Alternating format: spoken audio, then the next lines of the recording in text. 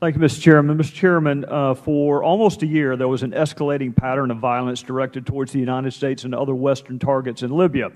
Attacks on the consulate in Benghazi, attacks and assassination attempts on the British ambassador, attacks on the International Red Cross, attacks on courthouses, judges assassinated, culminating on September the 11th, and the murder of 4 Americans, including our ambassador to Libya. Before those 4 murders, Mr. Chairman, just a few weeks before that, our embassy in Libya said this to the Department of State: the security condition in Libya remains unpredictable, volatile, and violent.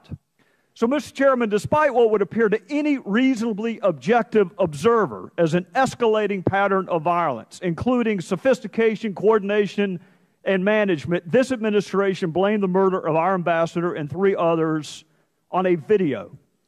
Don't take my word for it, Mr. Chairman. Let's look at what Ambassador Rice herself said. Our current assessment is that what happened in Benghazi was, quote, in fact, initially a spontaneous reaction. I don't know what the phrase in fact means in diplomatic legalese. I can tell you what it means in a courtroom, Mr. Chairman. It means it's a fact.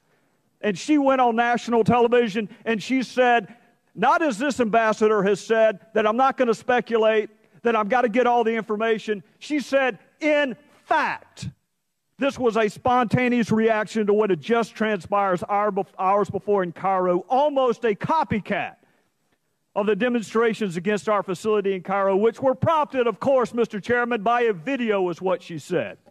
And then she proceeds to say the attack was spontaneous.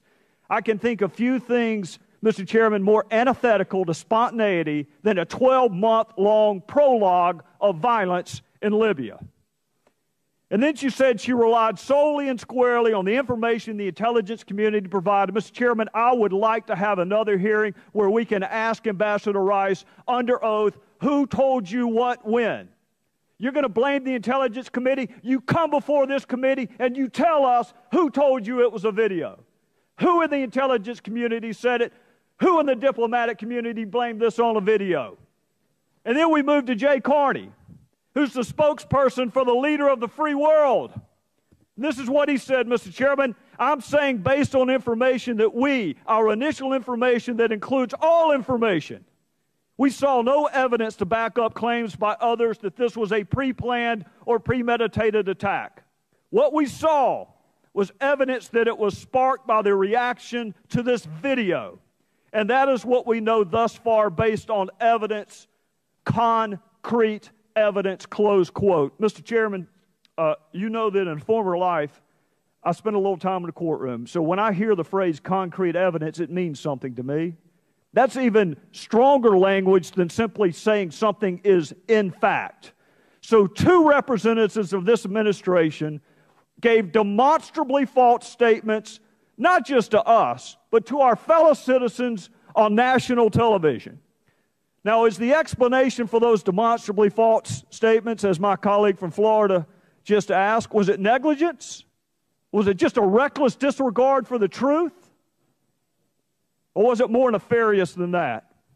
Mr. Chairman, the American people are reasonable. People understand investigations take time. People don't expect you to speculate until you have all the facts. What they will not forgive, Mr. Chairman, is being misled.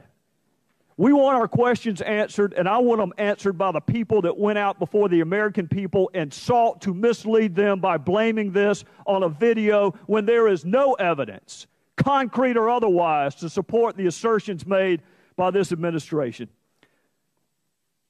Mr. Chairman, I just had a conversation with Jason Chaffetz out back, and I hope he doesn't mind me saying this. He still gets emotional talking about what he saw in Libya. There were 4 brave Americans who died under circumstances that we can scarcely fathom.